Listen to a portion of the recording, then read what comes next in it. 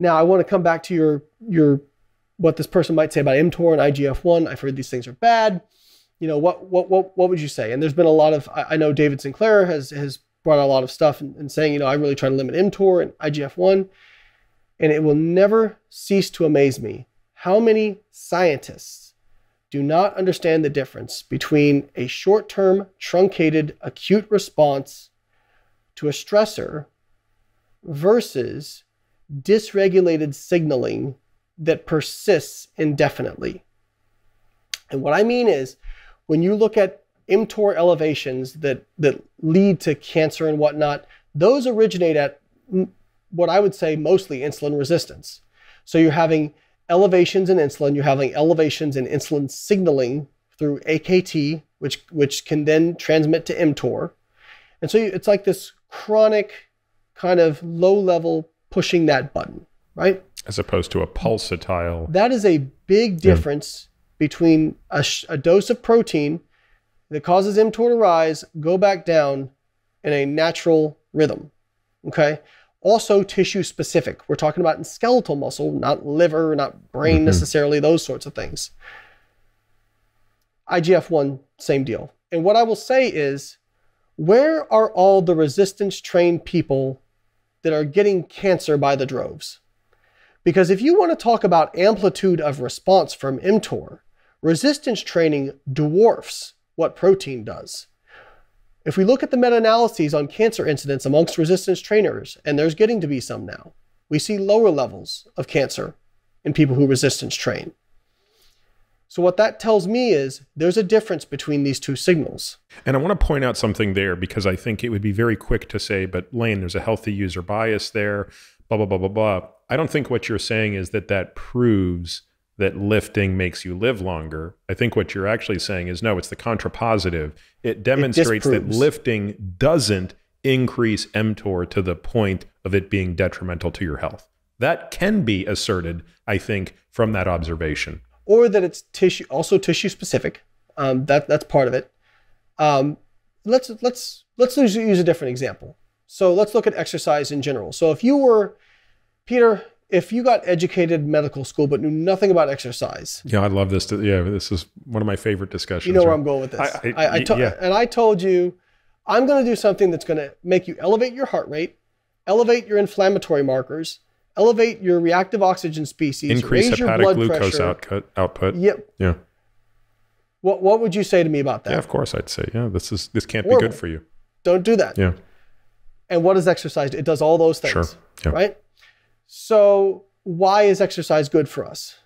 Because that is a short-term stressor. I mean, we use the term hormesis if you want, that the body responds to, and it actually acts kind of like a vaccine. I realize that's like a really triggering term for a lot of people right now, but it's like a vaccine, right? It's a controlled dose of a stressor that your body can handle.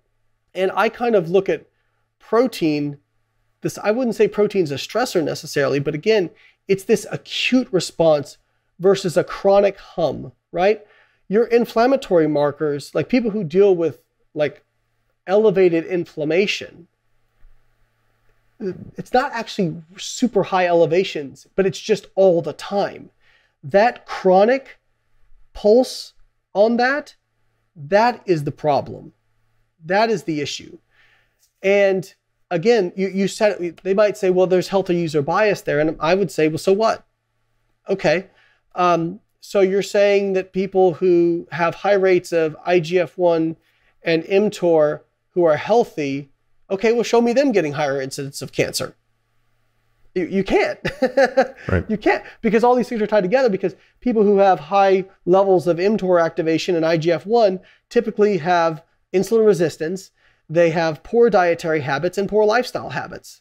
So I would say that okay, that's a fair point. There's confounding variables, but all these things are tied up together. You can't really separate them. And again, am I saying that mTOR plays absolutely no role? No, but again, it can be cart before the horse sort of thing. Like people say, well, rapamycin is an mTOR inhibitor, and that's a cancer treatment drug. And I would say, yes, but do you think it's a good idea to do chemotherapy to prevent cancer? I don't think so. I don't think radiation is a good idea.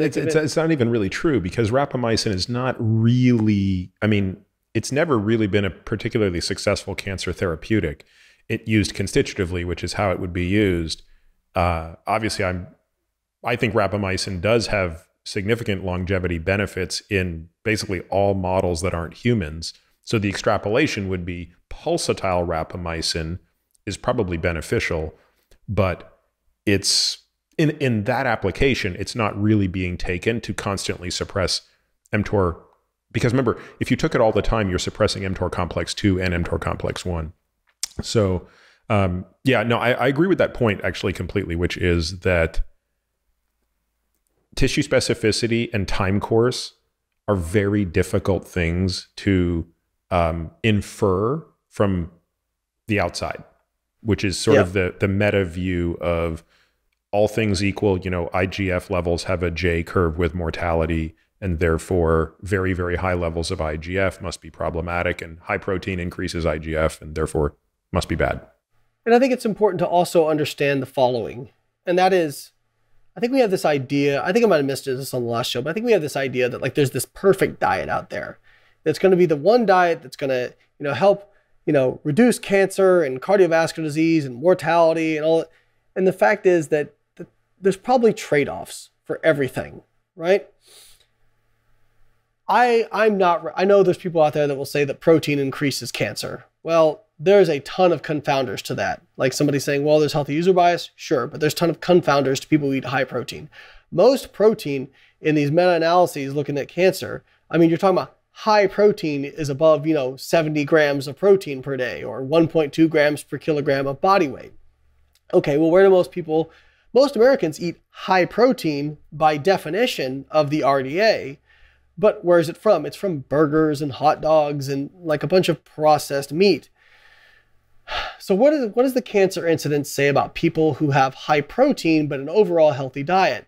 And there was a really interesting cohort study out of Alberta in 100,000 people where they said, okay, we're going to look at meat intake, and I think even red meat intake specifically.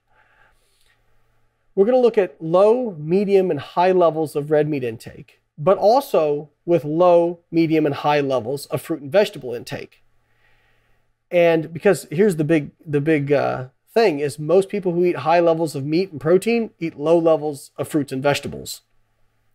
What they found was that at the highest levels of meat intake, but also with the highest levels of fruit and vegetable intake, there was no difference in cancer incidence between the lowest level of fruit or the lowest level of meat intake and even with the highest level of fruit and vegetable intake. It's not an issue.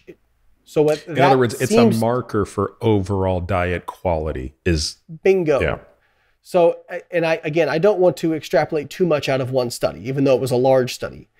But what that would seem to suggest is that overall diet quality is the big rock that we're looking at here. And you can achieve good diet quality on a whole host of different diets. I mean, you can have a ketogenic diet that's very poor quality diet, and you can have a ketogenic diet that's very high quality diet. You can have a plant-based diet that's very low quality, and you can have a plant-based that's very high quality. You can have intermittent fasting that's low quality, and so on and so forth. A lot of it boils down to like, what are the food choices you're making on balance? You know, are you getting enough fruits and vegetables and minerals and micronutrients? And even then, you know, it's so interesting. Every time we try to say, okay, well, fruits and vegetables have these, you know, these benefits on health that we see pretty consistently. So let's try and take out these isolated micronutrients and give them in a supplement. And we're always disappointed with the results. And it just seems to be a little bit of Mother Nature's kitchen. You know what I mean? That you kind of have to eat the whole food to really get those benefits. But yeah, I think, again, if the mTOR story were true in terms of dietary protein, we would have expected in that study to see a linear increase in cancer, especially at each level of fruit and vegetable intake. But we didn't. What we saw was more of a linear inverse association with fruit and vegetable intake is what we saw. This podcast is for general informational purposes only and does not constitute the practice of medicine, nursing, or other professional healthcare services, including the giving of medical advice. No doctor-patient relationship is formed. The use of this information and the materials linked to this podcast is at the user's own risk. The content on this podcast is not intended to be a substitute for professional medical advice, diagnosis, or treatment. Users should not disregard or delay in obtaining medical advice from any medical condition they have, and they should seek the assistance of their healthcare professionals for any such conditions. Finally, I take conflicts of interest very seriously. For all of my disclosures and the companies I invest in or advise, please visit peterattiamd.com/about, where I keep an up-to-date and active list of such companies.